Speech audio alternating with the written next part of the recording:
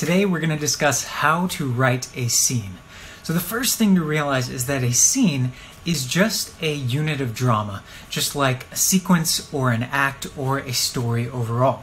And so in that sense, it's going to follow the same rules of drama that we would use in any other unit of drama. So the first thing we need to do when writing a scene is define those dramatic units or those dramatic elements that are going to keep the audience's interest and pull them forward through the scene. So the first question is, who wants what? Who in the scene is looking to accomplish what? And the important thing here is that desires can be aspirational or they can be about avoiding something. So in the movie Good Will Hunting, for instance, in that movie, a lot of the time, Will is just looking to avoid confronting his past. So a lot of what he does is about trying to keep people out and keeping his distance and putting up that guard. So that can be a strong desire for a character. So in a scene, you'll likely want to have two characters who want opposing things. Because if you have two characters who want the same thing and there's no opposition in the scene, it's most likely going to just lay there and be pretty boring. So that's why we generally want to have at least two characters who have conflicting desires, and this is why it's important to define what a character wants. Hey, Very Bad Writing, thanks for joining. Chronicle, hello. Earth to Omar, hello. Thanks everybody who just joined. We're discussing today how to write a scene. If you have any questions, please leave them below, and thank you so much for being here. So we've got the desire defined for the character in our scene, or the multiple characters. And then just like any other dramatic unit, the next thing we want to do is define what the conflict is going to be. So the conflict can be another character, which is that scenario where you would have at least two characters who want opposing things. But it could also be something external, right? An external desire isn't necessarily the most emotionally impactful. It becomes more emotionally impactful when it affects a character internally. So when it strikes at some fear they have or some insecurity or some weakness, if it really cuts down and they feel bad about it, then external conflict can be interesting too. There's also internal conflict, which is where a character has two desires that are opposed within themselves. So there was this great example in the movie or the TV show Das Boot, where this woman is looking to interrogate somebody else, and the person she's interrogating knows a secret, and she knows the secret, so she doesn't actually want to be successful in the interrogation. But also she's trying to do her duty, so she wants to make the bosses happy. So she's got this conflicting desire about what to do in the scene, and that creates great inner conflict, and it creates a great opposition. Alicia, or Elise, thanks for joining. Eliane, hello. Diego, thanks so much for being here. If anybody has any questions about their writing or storytelling, please leave it below. Today we are discussing how to write a scene. So we've got who wants what. We've got our opposition, which gives rise to conflict, and then as with any other dramatic unit, we've got to define our stakes. What does the protagonist of the scene, what will they win if they get their desire, and what will they lose if they fail to get their desire? It's also important to realize here that the protagonist of the scene may not necessarily be the protagonist of the story. So protagonist from a dramatic sense, means the person who wants something, or the character who has a desire. So in that sense, we've got to define who the protagonist is, what they want, who their opponent is, or what their opponent is, and then additionally what's at stake. What are they risking? What do they stand to lose if things don't go well? Then the final ingredient of drama, as we have to define in our overall story, so we have to define in the scene, is urgency. Why does this scene need to be completed sooner rather than later? Why does the protagonist of the scene need to accomplish their desire now rather than later? If it's a character who's getting on a bus or a train or something and they're leaving town, well, maybe the protagonist has to find them before they leave. Like, that adds some urgency to the situation. Now, in Matt Bird's book, The Secrets of Story, he also talks about little mini timers or mini ticking clocks that we can put in a scene that create a sort of subconscious urgency, where there's not necessarily any explicit urgency, but maybe if a character starts a toaster, then we'll implicitly know that by the time that the bread is ready, the scene has to be done. But you can also add some sort of almost artificial urgency to the scene too, like one character has to leave for a meeting, and so they have a conversation, but one character is always trying to leave, like, I'm really going to be late, you got to hurry it up, you got to get going. And so that pushes forward the drama because the desires have to be completed sooner rather than later. Charlie, thanks for joining. Harper, hello. Ghostface, thanks for joining. Today we're discussing how to write a scene. So we've got our 4 elements of drama. We've got desire, we've got opposition, which gives rise to conflict, we've got stakes, and we've got urgency. So these are the four basic things we're going to want for drama. But the other thing we're going to want to define is, what is the essential thing that's going to create narrative drive in the scene, the thing that's going to hook the audience and keep them interested. And there are 4 basic tools for creating narrative drive in a scene. The first is the dramatic question or dramatic tension. This is what we're all most familiar with, and this is kind of what I've been implicitly assuming that the scene's going to be, where a character wants something and then they come across opposition, and then there's a question about whether they'll get it. That creates dramatic tension. But that's not the only way to keep the audience's interest. Another really powerful way is to have dramatic irony, where the audience knows something that a character doesn't. And so the audience wants to stick around and find out when the character will learn that information. Eliana says, love to listen more, but it's so late here now. Thank you for joining. Really appreciate it. Definitely go get some sleep. Thanks for being here. So, yeah, that's something else, dramatic irony. And there was this great scene in The Office, I think it was season 8 or 9, where Robert California comes into, and he knocks on Andy's office and he says, in a minute, my wife is going to come in here, and I promised her that I would give her a job. Under no circumstances can that be allowed to happen. You, Andy, cannot offer her a job. And it was just such a great setup for a scene, because now we've got this opposition automatically, right? Where the wife wants the job, Robert California does not want to give her the job, Andy does not want to give her the job because Robert California, his boss, doesn't want him to give her the job. But then Robert California on the surface is going to be arguing that she should have the job. And so it's great too, because it creates this dramatic irony where the audience is like, when's this facade gonna fall apart? When are we going to find out that when's the wife gonna find out essentially that they're trying to sabotage her job opportunity here? It was just a great little scene setup. It's got that opposition and dramatic irony, and that's an example where you can combine dramatic tension with dramatic irony. Katie, thanks for joining. Sepid, hello. Thanks for being here. And if any of you all have any questions about a scene you're writing or the story that you're telling, or you just want to discuss something that's challenging you, please leave a question below. Appreciate it. We're discussing how to write a scene. So we've got our we've got our narrative drive, we've got who wants what, we've got what's at stake, we've got urgency, we've got opposition. Now, one question we can ask is whether our scene is going to fundamentally be a chase or an escape. We can generally think of all scenes as being either a chase or an escape, in the sense that a character wants something to attain something, it's aspirational, or they're looking to avoid. And I mentioned this briefly before. So chase is aspiring towards something, escape is avoiding something. So we may want to decide, is the desire fundamentally chase or escape? That can be an interesting line to define. Then, the next thing we want to do is there some way for us to make the character's desire hard to want to do?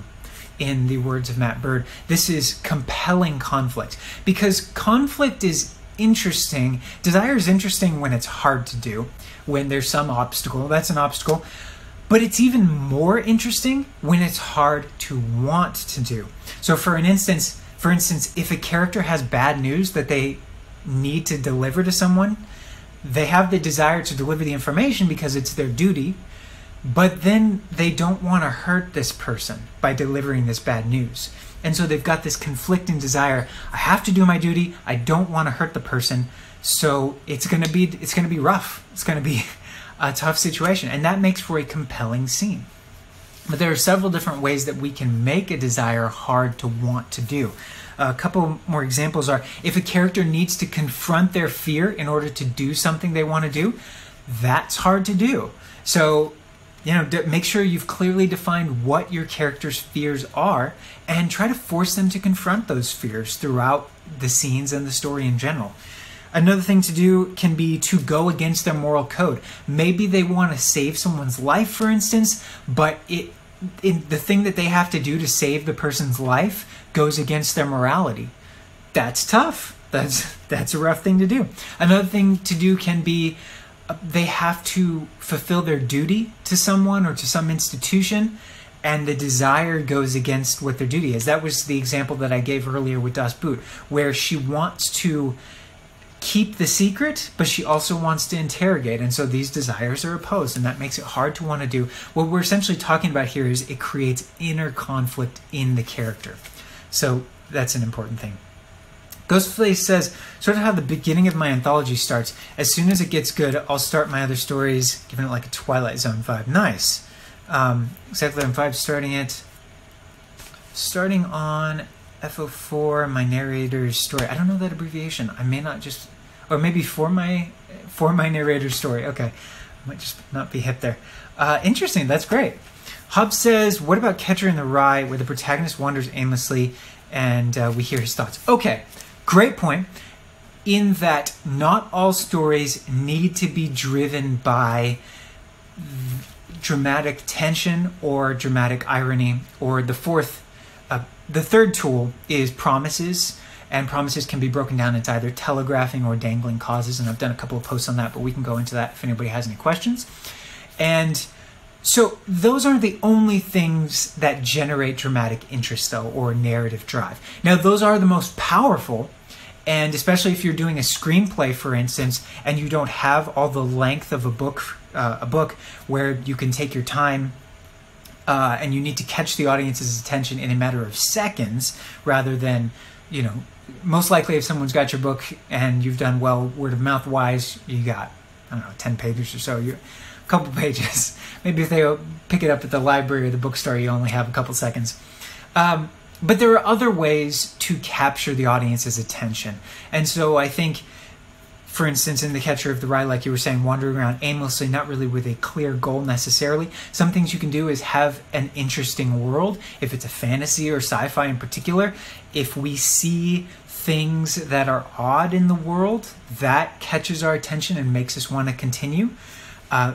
Showing a character who is unique, and particularly unique relationships. Anytime we have this combination of things that are familiar and also unique, it can catch our attention and make us want to continue.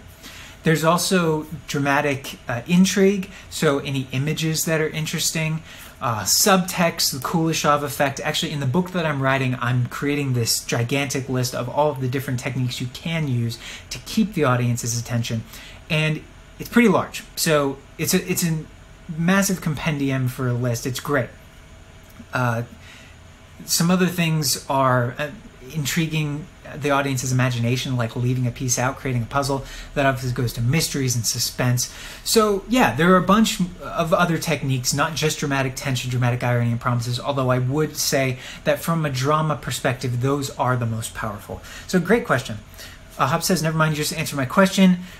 Internal conflict, yeah, and character building. Nice, exactly. An internal conflict is a sort of form of dramatic tension because a character has a desire, but instead of the opponent being someone else, it's themselves. And so from that perspective, you could say that internal conflict is dramatic tension. And you can even create suspense when a character has internal conflict, because we don't know which of the desires they're going to choose. And when we see them take action toward one and then action toward another, that creates this uncertainty, especially if we combine that with urgency, we get suspense and high stakes, of course. So that's pretty interesting. Ghostface says, yeah, mine takes place in 2036, but then gets a little interesting when the main characters start dealing with time travel and cult. Ooh, that's rough. No, I love that you're sharing your book. I really appreciate it. And anybody else who wants to share the stories that they're doing, it's great. The more you can share, the more you can potentially find people who are interested in that same story idea, that same subject, and we can potentially get some brainstorming going on. So I think it's great to share, and I appreciate it. So let me continue with writing a scene, some of the things that we want to do. We've defined the elements of our dramatic situation, right? So the other thing we want to decide is, what's the character's motivation? They have a desire in this scene, but why? What is it that's pushing them to accomplish this desire? It's an interesting thing that desire is hierarchical. So if I have a desire I'm hungry, so I have a desire to eat. Then I create a plan, which is to go make a sandwich. The desire to make a sandwich is a subset of the desire to become not hungry anymore.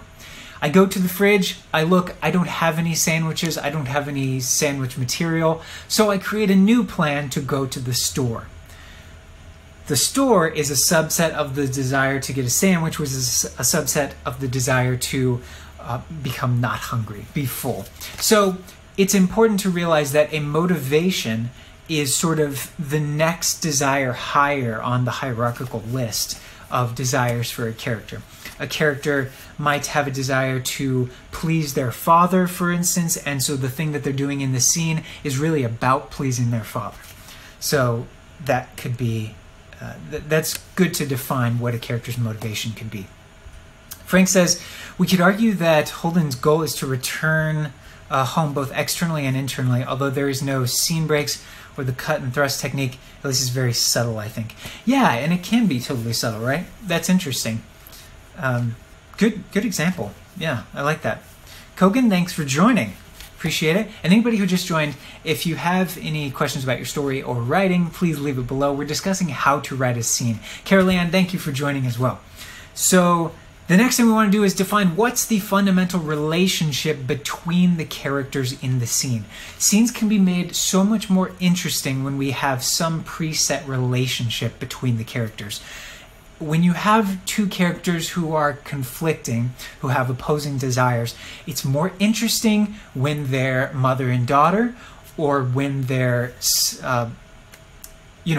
ex-boyfriend and protagonist. And when you have that, there's this subtext that's created to the scene because you're carrying all this additional baggage of the relationship that you can really exploit. So when you're coming up with scene ideas, potentially see if you can force two characters who have an existing relationship into the same scene and put their desires in conflict. Okay, the next thing is strategy and tactics. So important. This goes into a plan. So a character has a desire. They're going to lose something if they don't get it. There's urgency. They have this opposition. So how are they going to get it?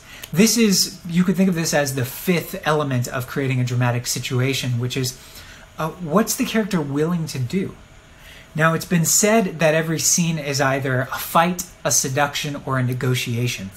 We can think of that. We can also redefine that and say that those are about the tactics used to get what a character wants. And so we can say that every scene is either persuasion, manipulation, and deception, or coercion.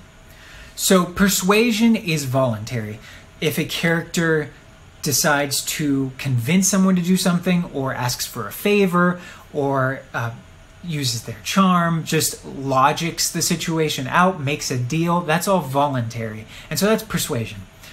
Then there's manipulation and deception, which is about creating a false reality. It's about giving half information, misleading information, sleight of hand. It's immoral, one would say in most cases. And so not all characters are going to be willing to jump into the category of immorality. But also think about where your scene is in the story, because a character will act differently in the scene depending on where that scene falls in the story, and specifically where they fall within their character arc.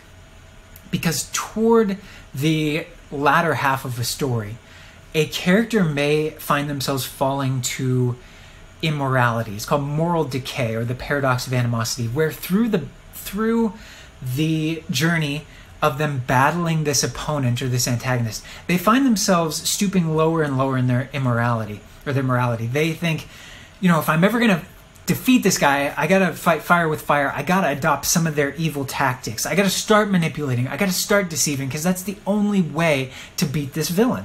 And that can be the case in a scene. So consider where the scene falls within the character's arc. So that's manipulation and deception. But then after that, we've got coercion. And coercion is just violence, essentially, or threats. And it doesn't have to be overt. It could be an implicit threat that's understood by both parties. It's just where a character implies violence if things don't go their way, or force, rather. So those are kind of the three tactics, the three main tactics. Now, there are a bunch of different sub-tactics that fall within those three categories. For instance, like creating a Trojan horse, using a dead man switch, all these sort of strategies that we can also read from the Art of War.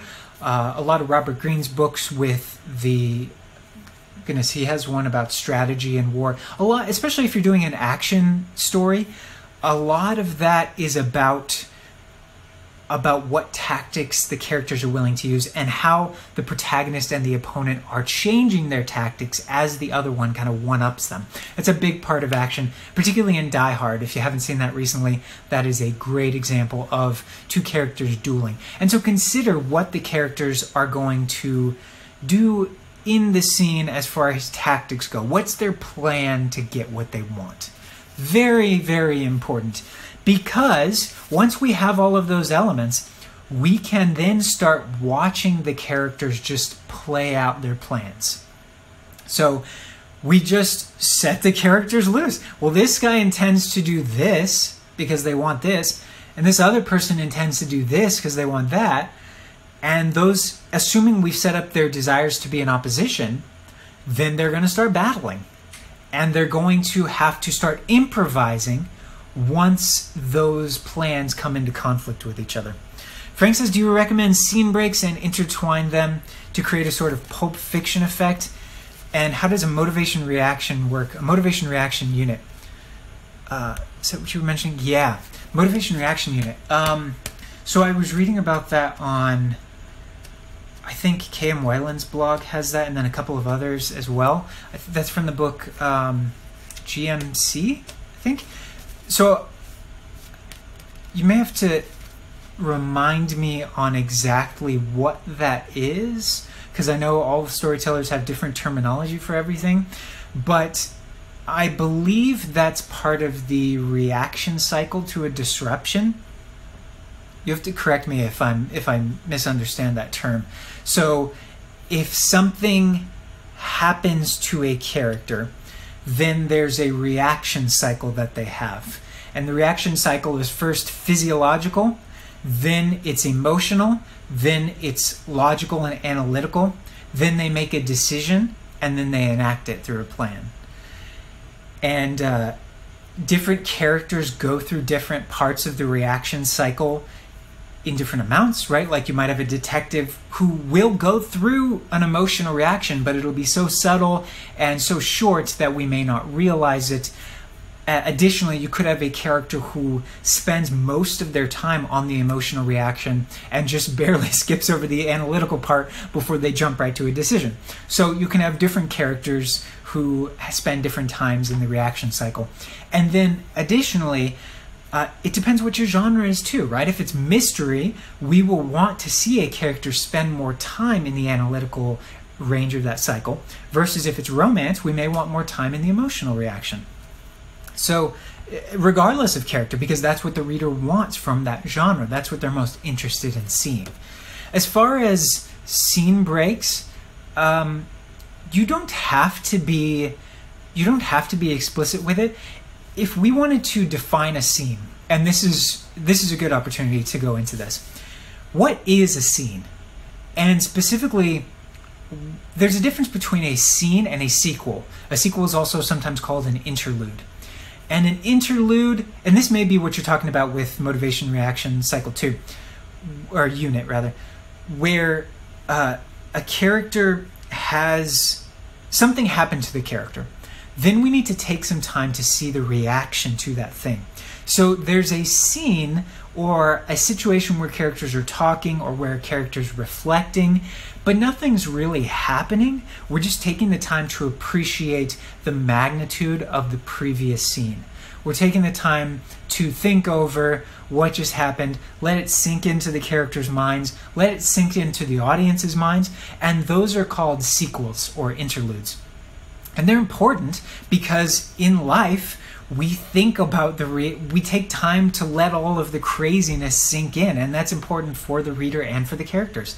It makes it so that we become more connected with the characters in an emotional sense. You know, if Rambo shoots up some building or something, it may be interesting to see a scene afterward where he thinks about the fact that he just killed all of these family men and that all of these families are going to be devastated. Like, that would make it more interesting, I think, because then you've created internal conflict in there too. He feels bad about what he just did. Now, sometimes action stories don't explore that, but it can be totally worth it. It's a great addition to have after a scene, especially one that's been full of disruptions and revelations and action. So, what is a scene? A scene is different than a sequel. A scene is a situation where there is a turning point.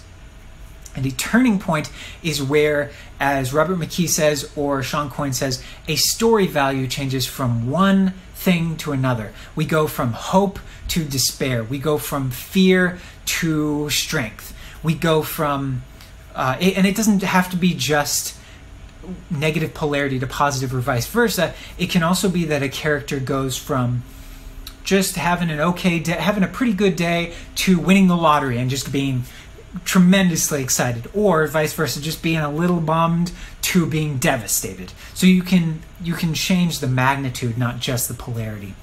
But in that way, we can define scenes by these turning points, these disruptions, these changes to the character's life. And so we can also define scenes in a lot of ways based on what a character wants, their desire, and then the disruption is often the answer to that desire. Do they get the thing that they want, or do they fail to get the thing that they want and something completely different happens? And so scene breaks can be, you know, if you're not doing a screenplay, particularly where you don't have those explicit scene breaks, the turning points can denote the change in a scene. You'll have some resolution after the disruption of the turning point. But then what those disruptions do is they often give rise to a new desire in the character. So a character is going about their day, they're having a pretty good day, they win the lottery. Boom! New desire. Completely new desire. Maybe before they had a desire to get a sandwich, now they want to buy sandwiches for everybody in the store and go pick up their money. When they go down to get their money, they find out it was a prank or somebody had been fooling them. But on the way to get their money, they put down, you know, they took out several credit cards and bought, I don't know, a Lamborghini or something. But then they go and they find out another disruption. They didn't actually win the lottery. Now they are bummed again. But each one of these disruptions is going to give rise to a new desire. So there's no, I wouldn't say it's a very clean delineation when you're looking at it that way, but that is one way to look at when scenes end, when they start, based on when desires are answered or unanswered, or answered negatively rather, and additionally where the turning points or disruptions happen. Frank, that was a very long answer. I hope that helped, and I'll scroll down a bit.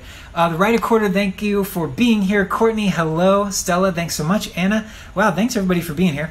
If you have any questions about your story or writing in general, please leave it below. Today we're discussing how to write a scene. And Frank, let me know if the motivation reaction unit was what you were thinking. I'll go look that up in my notes because I know I've taken notes about that. It's just something I haven't read about in a while.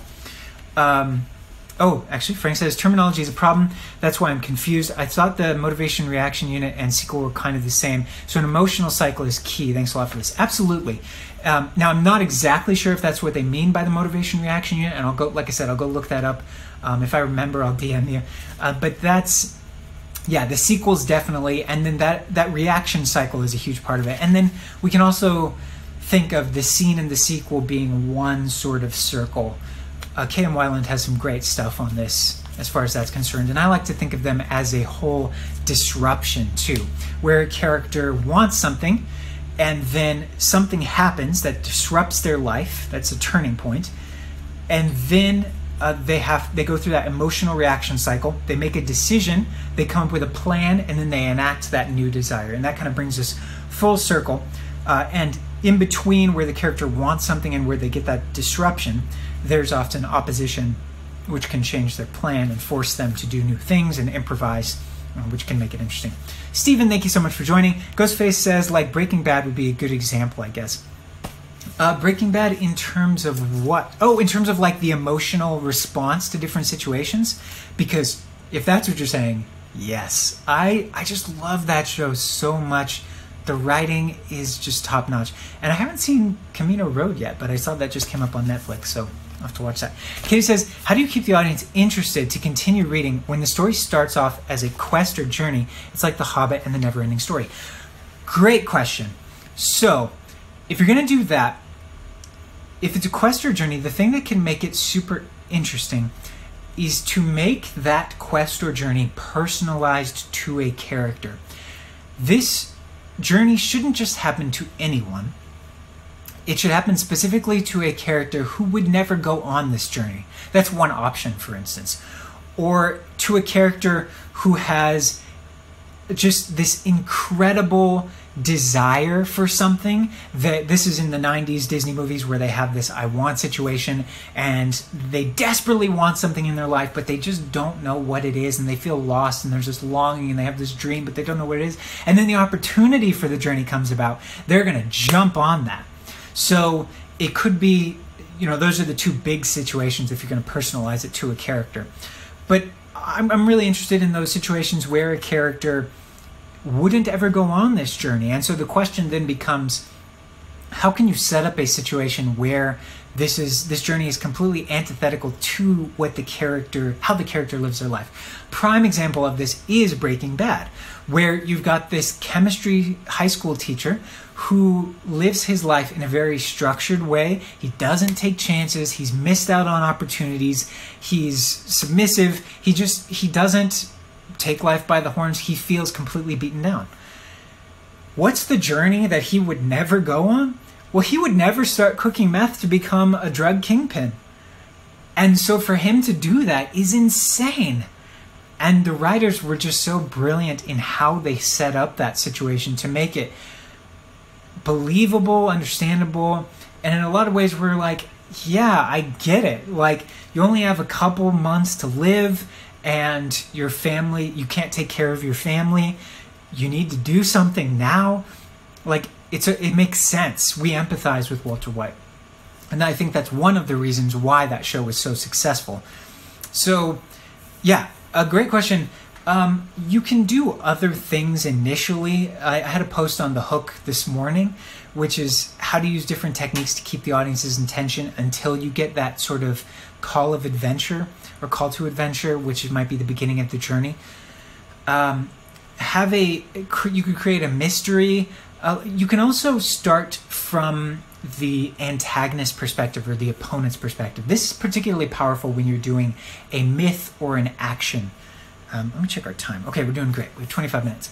So a myth or an action where you start with the opponent first. If you'll notice, Star Wars actually does this, where Darth Vader leads the way. He's the one who's going after his primary desire.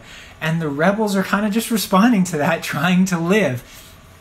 And Obi-Wan and Luke are responding to Leia's desire to get away from Darth Vader and to hide the plans, deliver the plans. So that can be a really effective way too, is first defining who's the opponents in this whole journey and how can they enact their plan from page one. And then that'll keep us interested to see how that goes through until the character is called on their journey. So hopefully, Katie, that answers that question. Ghostface says it's worth it. Loved every second of El Camino. I'll definitely have to watch it because I'm a big fan of the series. Writer Alan says, I read about Parenthood. Awesome. How is that going? Courtney says, how would you dramatically keep them interested because you set the bar so high already in a story that starts off with a big quest? Katie says, that's true, Courtney. I agree. Courtney says, write like there are dramatic tools used to start it out high, but keep it high. Yeah, totally true. That's a great point. Katie says, thanks for answering. Yeah, thanks for the great question. And yeah, Courtney, there are so many great dramatic tools to start the bar high and create a hook and then keep it higher. One of the examples that I used this morning was Speed, which I'm not sure if you all have seen that recently, but it's Keanu Reeves, and it starts with Keanu Reeves in his element. He's on a SWAT team, and he's responding to this situation where an elevator is stuck and it's rigged with a bomb. And so he has to respond to that and rescue these hostages, essentially. Wow, we're starting off with a bang, right? But then, right after that's done, he gets another situation where now this bus is rigged with a bomb, and if it drops below, I think it's, once it goes above 55 miles an hour, the bomb is engaged or triggered, or the timer set rather, and if it goes below 55 miles an hour, the bus will explode. So, wow, that's interesting too. But you'll notice in both of those scenarios, it's driven by the opponent's plan. So that's another thing to think about, is what's your genre? Because if it's a mystery or a sci-fi, right, we're going to want mystery around the technology, and we're going to want interesting technology that we're going to see. But in a mystery, we're going to want some puzzles. That's going to be really interesting. So I would think about what your genre is too. Katie, it sounds like if you're doing a sort of journey in the traditional sense, like the hero's journey, it would be more of myth, maybe some action. Yeah, that's great. I hope that helps. And great point, Courtney, too, about the dramatic techniques. Frank says, the Fly episode is one of my favorites, not because of action, but because I really wanted to see Walter and Jesse, if Walter and Jesse would kill it. A Fly is a great example of dramatic tension. Yeah, so that's great. And it's a great point that Walter has a clear desire in that episode. I wasn't a super big fan of that, but that's okay. It was the bottle episode, right, where I think one of the reasons why I wasn't super engaged was because there weren't a lot of stakes. There was really nothing at stake if Walter didn't get the Fly. Although, to your point also, there was the whole episode was subtext, right? It was Walter trying to deal with the situation he was in on an emotional standpoint, and that Fly was symbolic of his greater situation, and like him being nitpicky over needing to control everything and things getting out of control from him. That was an interesting thing there. Courtney says they did the Fly because they had no budget. Yeah, bottle episode. But yeah, if they had somehow added some more stakes, but I get the situation with adding the subtext too. That was pretty cool. Elijah, thank you so much for joining. Ghostface says, can it be genreless? Yes, it can be. If it's going to be genreless, that's fine. You may want to think about what sort of genre, if any, you've promised to your readers or your audience, and that's done through marketing, like what's on the front cover. If it's genreless, we might think that it's most likely probably character-driven then, and then you can create a lot of interest through character arcs and a character having an emptiness inside, a void, and providing problems and opportunities directly toward their void. That's kind of the techniques that you can use in that sort of a situation.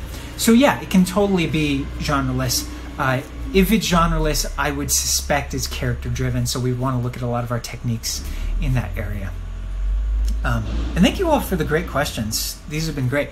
Courtney says, they did the Fly because no budget. Totally. That was a weird deviation of an episode. It was. Frank says, yeah, and when Jesse hits him is the best. Katie says, I have to go, but thanks again for answering. Bye, everyone. Thank you, Katie. Thanks for being here. Have a great day. Ghostface says, okay, like fantasy. I don't remember what I said, but yes, that's great. Okay, so we're discussing today how to write a scene. So I'm going to continue with my checklist here. The other thing to decide, so we've got our character who wants something, there are stakes, there's an opponent, there's urgency, they have a plan, we've decided on their tactics, and the next thing we want to do is what's the medium through which they're going to enact their plan or their tactics. There are generally two ways to do this. It's either physical action or words. There's communication or there's sort of coercion, I guess you could say. Is the character going to force their plan upon somebody, or are they going to use their words to manipulate or persuade or threaten? It's an important point that dialogue is a tool to get what a character wants. People speak because they want something. That can sometimes just be the desire for there not to be silence because they don't like an awkward situation, but that's a desire. So decide what the desire is behind a piece of dialogue. Ghostface says, thanks, be back to hear the rest later. Thank you. Thanks for being here. Space is the place. Thanks for joining. Courtney says genres. Yes. Yeah, genres are so interesting because there's so many different... I like to think of genres like archetypes for characters where they bring with them so many expectations. And that's great because the audience comes into it with expectations that we can then defy. We don't have to take our time setting up expectations because we know they already exist. And so that's a great way of taking advantage of the cliches of a genre, for instance. Animated Rock says, are there any good resources to learn how to write good dialogue that is natural but still conveys the desires, or are manipulative? I haven't read McKee's book Dialogue, although I do have it, which I need to read next, I'm sure.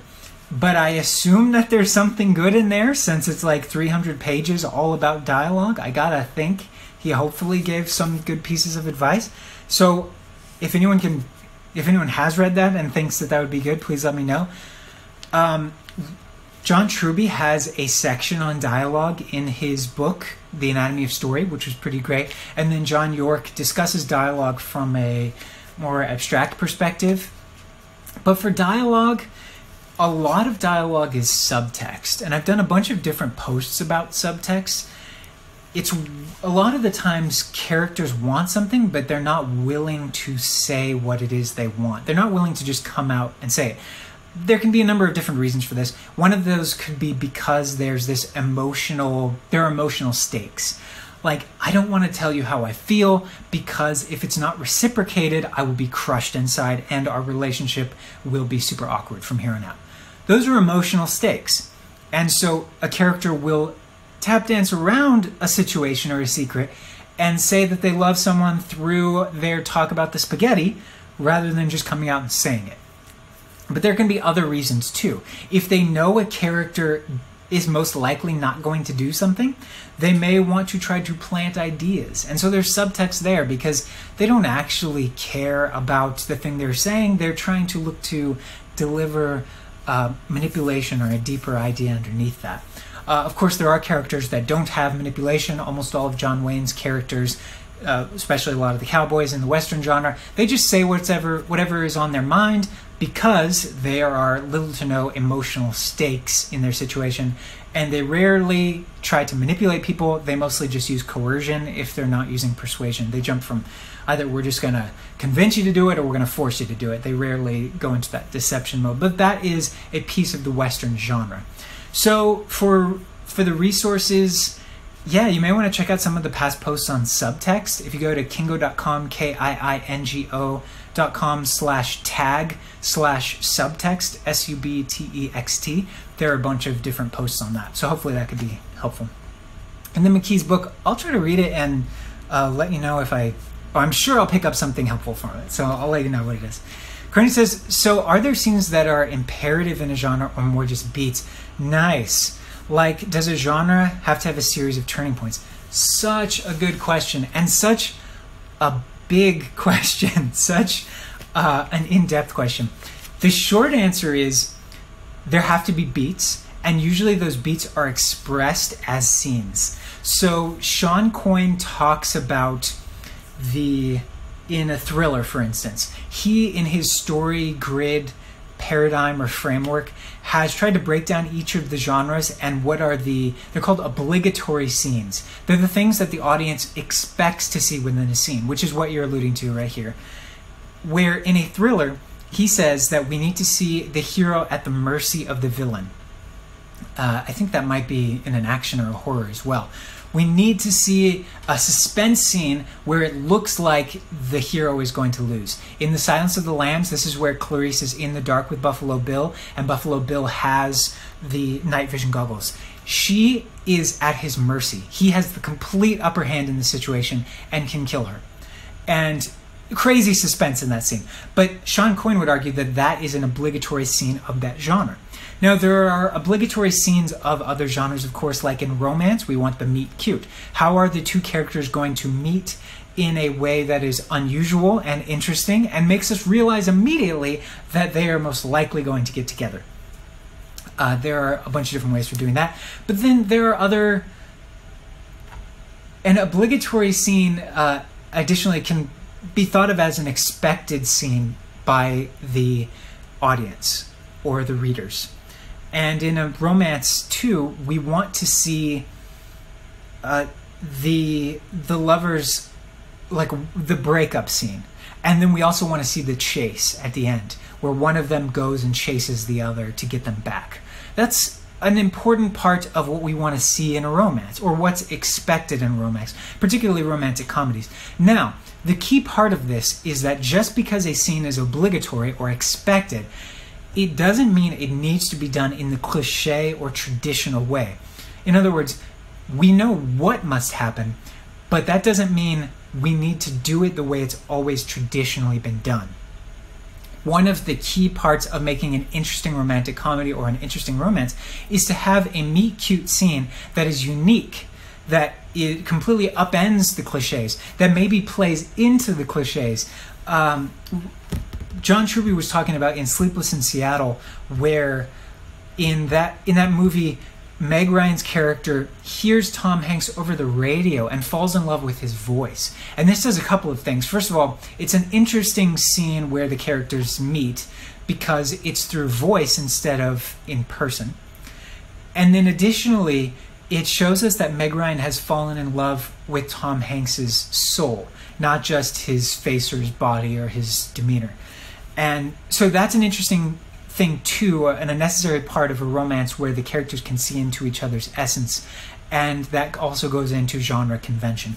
So short answer, Courtney, is that is just an amazing question that is so true, that genres traditionally have imperative beats that traditionally show themselves as scenes. So great question, and that's like a whole conversation on going into the different genres and what's expected in each of those genres. Kaylin, thank you for being here. Zappo, hello. Vilma, thank you so much for being here. Appreciate it, everybody. If you have any questions about your story or writing in general, please leave it below. We are discussing today how to write a scene. Let's check our time. We've got 12 minutes, so if you want to sneak in any of those questions, please do so. Okay, so we've defined the plan and the medium through which they're going to enact their plan, which is going to be dialogue or physical action. Then we want to think about information. So what information is going to be delivered to who and when? And it might be information delivered to a character, but it might also be information delivered to the audience. So if there's been some secret that's been held throughout the story up to this point, maybe we're delivering the secret and unveiling it to a character. Or maybe if a character has been acting oddly for a while, maybe we reveal to the audience why they've been acting so oddly. And in that sense, the secret was kept from the audience. So secrets and misunderstandings are a whole conversation on their own, but they're an important part of sitcoms and information management in a story. And they're another way to create dramatic interest, because it's a desire to maintain a secret. And then it also creates subtext. So when a character wants something, but they have to be careful in how they're saying it because they don't want to give away a secret. That can be interesting. And then it's also just inherently interesting seeing two or more characters who are misunderstanding a situation. Frasier and Friends, a lot of the traditional sitcoms are based almost entirely on secrets and misunderstandings. The entire episode is just somebody's got a secret and there's a misunderstanding about it, and you can just write seasons and seasons and seasons on that. The Office was interesting because a lot of their interest is not necessarily based on that, although in the latter half they did kind of go into that. So that's an interesting on the type of sitcom you can create too. But when we're writing a scene, when we're planning a scene, we need to decide what information needs to get across, what information do we need to get across to the audience and to each of the characters. We need to keep that in mind as we write the scene, because that's the point of the scene. If we don't accomplish that, then the scene has failed its purpose, and most likely in editing or revision, we'll need to scrap the scene or just be able to take it out. We can think of a story as a series of revelations or a series of delivering information. Courtney says, our Lord and Savior, Prison Mike. Prison Mike. God, it's so good. I'm an Office fanatic. Yeah, Prison Mike and dramatizing, role-playing is great for creating dramatic interest. Just gags, huge in animation, but also in The Office. Yeah, that's a great point too. Okay, now another thing that Carson Reeves talks about in a scene that can make a scene so interesting is a scene agitator. Okay, a scene agitator. This is a way to really boost your scene and give it just the extra oomph. So you've got your whole dramatic situation and you're playing it out and the characters are trying to get what they want and they've got this opposition. But how can we make that even more interesting than just urgency? We can add something that's just incredibly annoying. And you might think like, well, that seems like a bad idea. But no, it's not.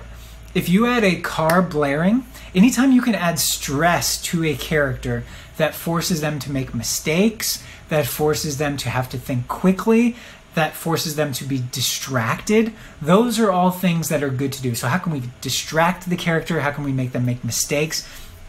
You could have a bug flying in their hair. You could have a crazy person screaming on the other side of the room. You could have someone who's violating their personal space. You could have someone who's screaming out a reminder that their time is almost over. You could have all these different agitators, and that's the point, to agitate the characters. And then by proxy, we usually agitate the audience as well. But that's not necessarily a bad thing if they want to know what's going to happen. Just make sure that you're not agitating them throughout all of the scenes. And that's where our sequels come in too.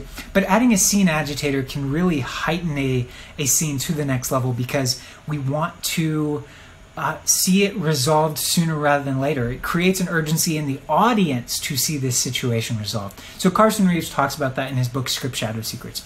Definitely recommended. Wesley, thank you so much for being here. Today we're discussing how to write a scene. Frank says you could have a fly in your meth lab. Yes, you could, right?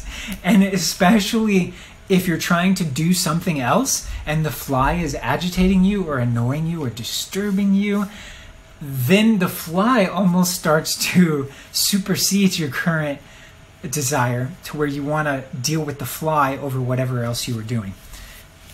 It's a great point. So those are scene agitators, and those are great. So another thing we have to decide when we're crafting a scene is the physicality of the scene. Where is it going to take place? This is more important than we might initially think because we want our characters to enact or to interact rather with the setting.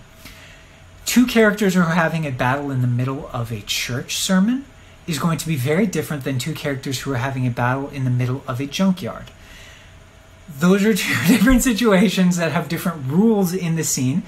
If it comes to physical battle or coercion between them, they're also going to be using different objects in the scene. So we have to think about what are the objects that are available within the scene and what might they be using. Jim Mercurio in The Craft of Scene Writing, while we're talking about how to write a scene, I definitely recommend that book. The Craft of Scene Writing, he talks about how if you have a chef, for instance, who has a spatula, and the spatula has oil in it, and the chef's mad, and he's just complaining, and he's flicking the character with his spatula, well, first of all, that adds agitation to the other character, but additionally, that spatula becomes almost a weapon where the chef starts to realize, hey, he can just pick up some more grease, especially if the other guy's making him mad, and start intentionally flicking grease at the other person. But we don't get these fun gags or opportunities until we consider what's the environment of the scene and what are the objects within the scene. Another important point that Matt Bird brings up in his book, The Secrets of Story, is that we want to think about what are characters doing. Two characters sitting at a dinner table or sitting at the kitchen table, that is generally fairly uninteresting. And the only thing you have pushing forward the interest of the story is the words. Now, if it's a heavily emotional scene, maybe that can get you through because there's a lot of subtext and that can be interesting. But you can make it more interesting by having characters do something. Maybe one's digging a ditch, maybe another one's playing basketball, because then you can get the objects in the scene and have them start to get in the way, or have the characters inadvertently use them as weapons or blocking objects, things like that.